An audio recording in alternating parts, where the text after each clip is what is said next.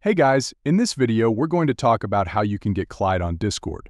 But before we begin, make sure to hit that subscribe button down below, it really helps me out. So first of all, open up your Discord application and simply log in with your account. Now, let's start by opening your Discord and navigating to your server.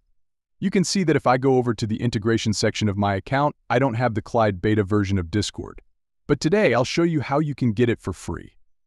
So what you need to do is simply paste the link in the chat box of your server and just send it.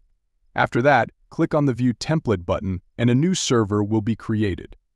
This server will have the Clyde bot by default. If it doesn't have it, try repeating this procedure until you get it. I got it in 3 tries, but you may take a bit more than that. And that's how you can get Clyde on Discord. So that's all for today's video. Hope you liked the video. I'll be reading in the next one. See you soon. Bye.